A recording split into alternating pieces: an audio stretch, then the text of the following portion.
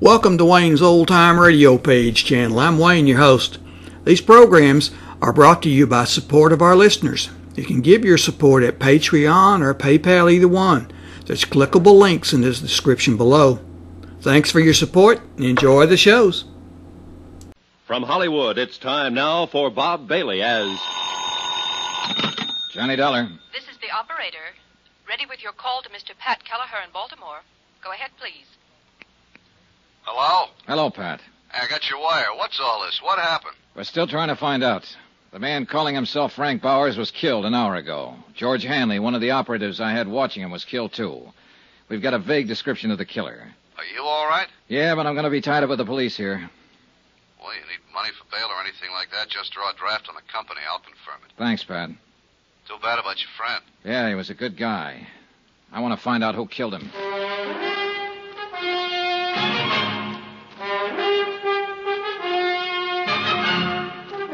Tonight and every weekday night, Bob Bailey in the transcribed adventures of the man with the action-packed expense account, America's fabulous freelance insurance investigator. Yours truly, Johnny Dollar.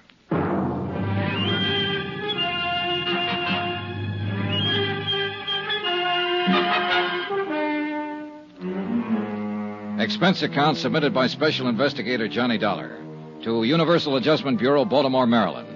The following is an accounting of expenditures during my investigation of the Chesapeake fraud matter. Expense account continued. Item 13, a quarter for some aspirin. It turned out to be a long night. Several homicide officers arrived at the double murder scene within a matter of minutes and got right down to the business at hand. Frank Bowers had been shot to death. George Hanley had been shot to death. Lieutenant Tom O'Neill was in charge, a big blond man who seemed to know what he was about. Okay, let's see that ID again. Here you go. Insurance investigator, hmm? That's right. Okay. What was your business here with these two men? My home office in Baltimore had reason to believe that Frank Bowers was really a man named John Reardon. Reardon was supposed to have died 5 years ago. I was sent out here to investigate it since there had been a $20,000 claim in the matter. Sure. I hired George Hanley to help me out. He was keeping an eye on Frank Bowers. I came out earlier tonight to give him a hand and the shooting began. Any idea who did it? A big man in a top coat and a hat. I really didn't get a look at him, Lieutenant. I was busy with George Hanley. Sure. You carry a gun? Sometimes. I didn't have one tonight. You tried to chase the killer? I said I was busy with my friend. Yeah, that's right, you did. Well, how was your investigation coming along? Frank Bowers' fingerprints didn't match the samples I had for John Reardon, but it didn't satisfy me. There were a lot of things about him personally I couldn't accept. I harassed him a little last night, and he got pretty excited and slugged me. This was after I found out he'd been trying to call Baltimore. Who in Baltimore? I don't know. Well, tell me about this harassing. We'll make a check with the phone company. Well, I needled him purposely, trying to scare him into a blunder. I think I was doing pretty good. I'll never know now. Uh-huh. What else you got to say about your case? Well, that's about it, Lieutenant. It is, huh? Well, that's all I got to say because that's all I know about it. Next time, be careful with your needling tactics. Boy. I was doing what I thought best on the case. Sure you were. You were doing swell. You let a friend of yours get shot down in front of your eyes. Not to mention the other guy. You can't give us a description of the killer or a hint at the motive. Now, maybe George Hanley wasn't a friend of yours at that. Why, you... Dad, take it easy, kiddo. Take it easy. Remember to blow the bell, and I'm sorry. You've had quite a night. Nobody in your business or mine knows what's behind the door when he kicks it in. I'm just a cop trying to get straightened out, so I push too hard sometimes. We'll get it taken care of. Nobody walks in a man's house and shoots him down without somebody hearing something or seeing something. I mean, somebody besides you.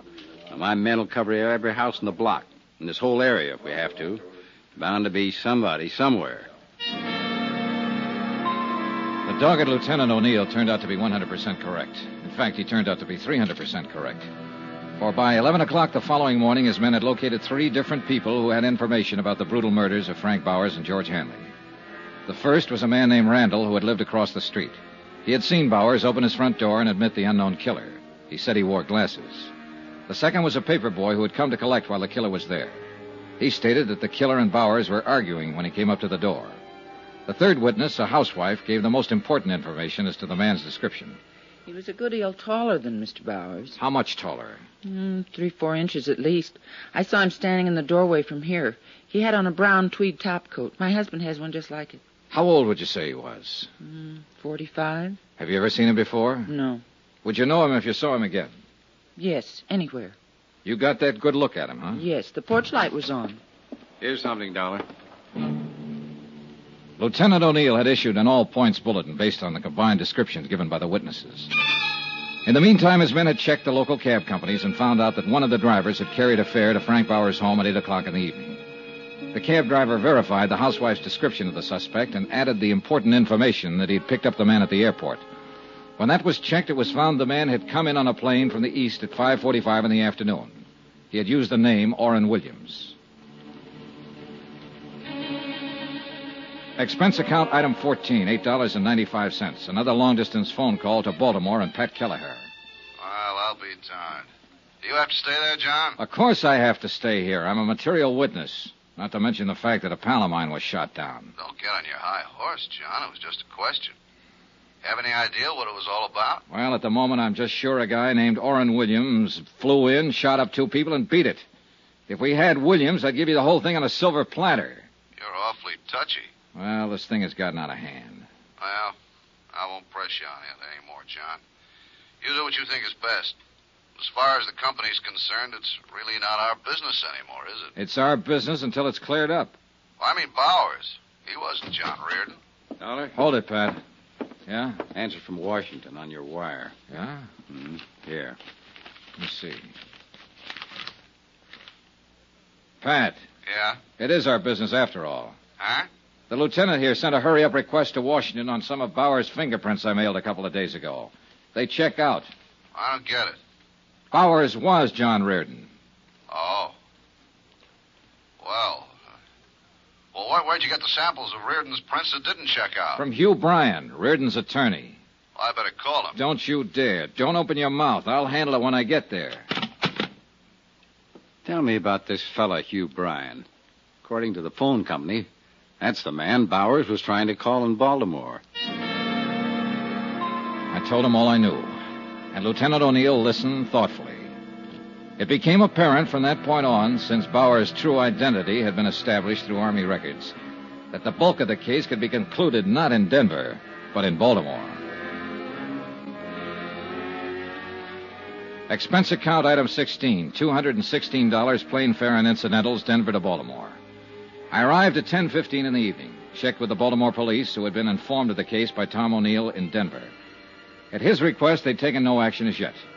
From the police station, I went directly to Hugh Bryan's residence. The house was English, conservative, and expensive.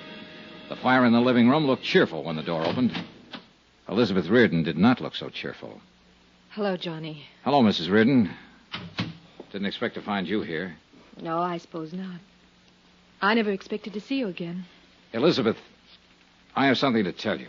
Don't tell me now, Johnny. It's about your husband. All right. I want to tell Mr. Bryan, too. He's upstairs in his study. Oh, wait. Look, I've done what I thought best about all this, and I'm trying to do what's best now. It doesn't make any difference, Johnny. I'm a married woman again. Huh? Yes. You and I were married this morning. Excuse me. I walked in and watched John Reardon's widow, alias Frank Bauer's widow, now Hugh Bryan's bride, disappear up a column stairway. The news that she had married Hugh Bryan cleared up some of the small doubts in my mind. When Bryan came back down the stairs with her, he looked anything but the happy bridegroom. Hello, Dollar. You're a late caller. Yeah, I'm sorry about that. Congratulations. Thank you. How did you come out in Denver? Everything okay? No, everything's not okay. Well, what's the matter? Do I have to tell you? I'll run along upstairs, Hugh. It's getting terribly late. All right, dear. Good night, Mr. Dollar. Good night, Mrs. Bryan.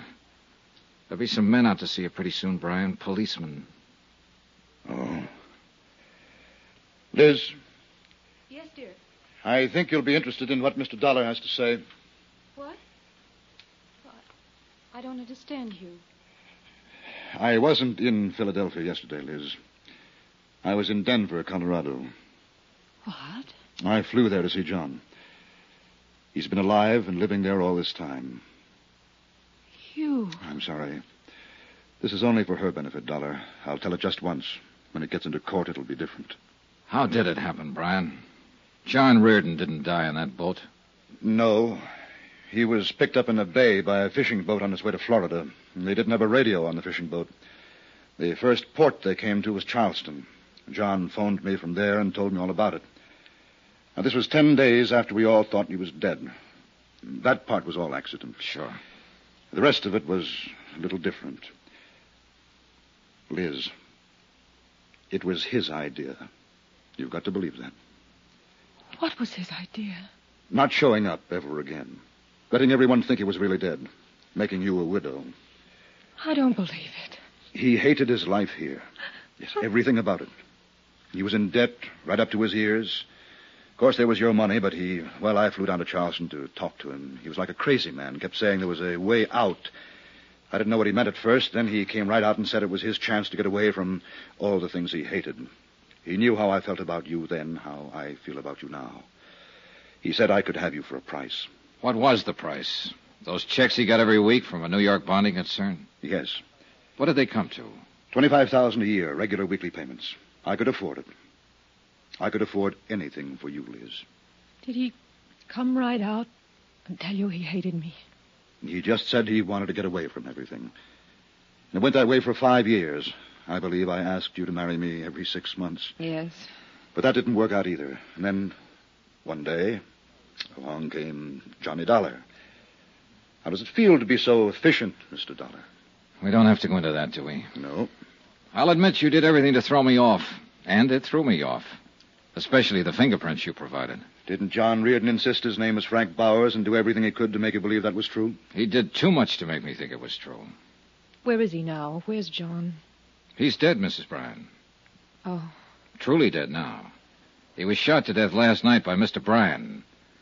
Mr. Bryan also shot a friend of mine, didn't you, Bryan? Yes. John got scared, called me, said he was going to tell everything to Dollar, blow the whole thing. Hugh. All I wanted out of this was you, Liz. He didn't want you. I did. Last week you decided to marry me.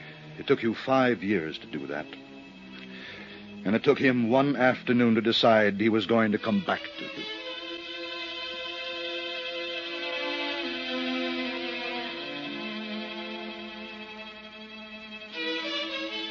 The proof that John Reardon's widow is guilty or not guilty of a fraudulent insurance claim is a matter for Eastern Fidelity to decide. The matter of Hugh Bryan and 2 murders is a matter for the courts.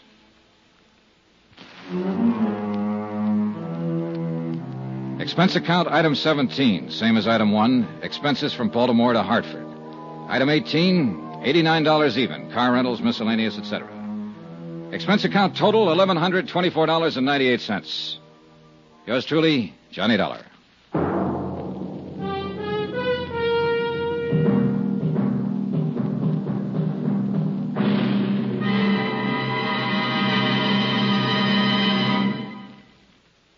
Remember, please, there'll be a new exciting story on Johnny Dollar beginning next Monday. Next week, a quiet, sleepy little town in Mexico and a beautiful senorita that, well, things didn't stay quiet and sleepy for long. Join us, won't you? Yours truly, Johnny Dollar.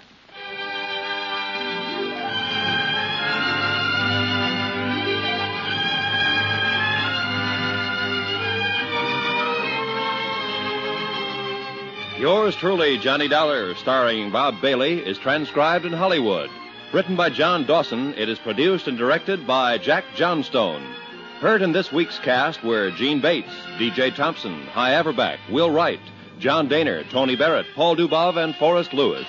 Be sure to join us on Monday night, same time and station, for another exciting story of Yours truly, Johnny Dollar. Roy Rowan speaking.